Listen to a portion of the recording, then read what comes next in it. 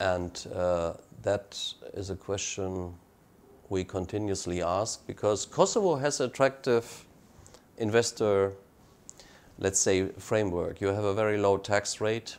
I want to be direct. Since you last spoke to me about the fact that there is a better perspective for German investment in Kosovo, have there been significant new German investment here? I mean, first I based my judgment, I mean, politicians in every country can announce a lot, but we had some rankings where Kosovo really moved up in the last years. It could have moved up further, you know, there's always room for improvement. And to be honest, I would have liked to see more investment at the moment, because investors watch TV in Germany and they see things happening, they see crisis, you know, like last year we had 2 or 3 flashpoints, the barricades, the May attack against NATO KFOR soldiers, and then the Banska. You know, when it's in the news, and that doesn't help, for sure. I don't blame the government for it, but if people watch TV and see this, barricades, I don't need that. There are 200 countries in the world where I can invest, you know, if I look for a foreign place. There has been improvement. I think so far, too much. I mean, Germany is, I just saw yesterday, we are the biggest investor in Kosovo, but too much of the investment is construction. You know, it's not transformative investment. And when you say you are the biggest investor in Kosovo, in terms FDI, you know, foreign direct investment. Meaning people, diaspora, let's be clear about most it. Diaspora, of it is diaspora. That comes individuals who invest, German citizens, but possibly Kosovo citizens too, who invest in real estate. Yeah, often it's real estate, but we have small investments. But I mean, I assume what you were asking for, you know, is an angel investor coming, Volkswagen. I'm asking for factory investors, the production investors. Yeah, we have small ones, but it's not... Can we compare with Serbia? Because that's kind of significant.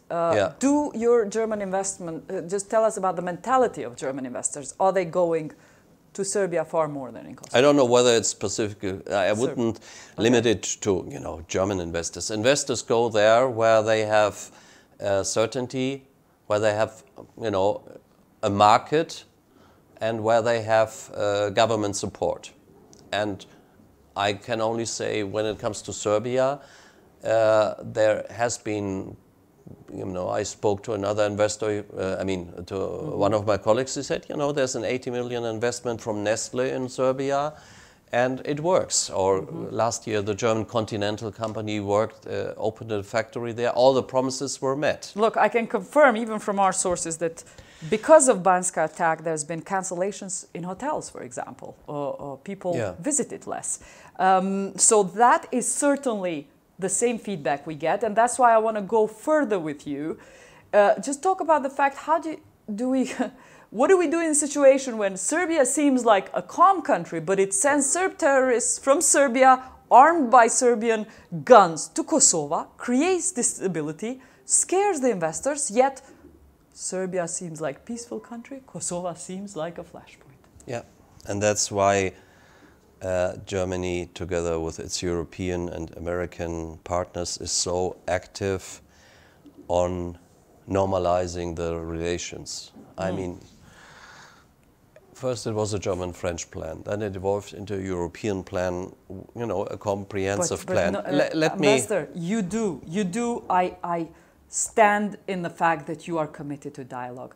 But the fact that in this situation, the investors see that you also punish Kosovo and sanction Kosovo and not Serbia is more of an indication, and in broad terms, you are agreeing with Serbia. We are not.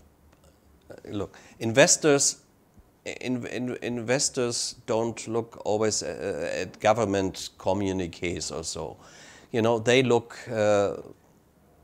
they see, as I said, the media plays a role, and then they make decisions.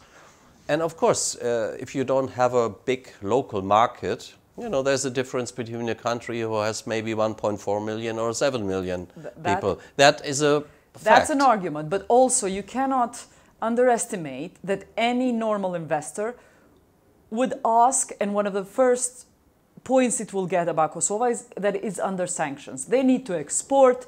They need. They will know. They will know that EU, for example, EU has stopped development projects in Kosovo. IPA funds have been stopped.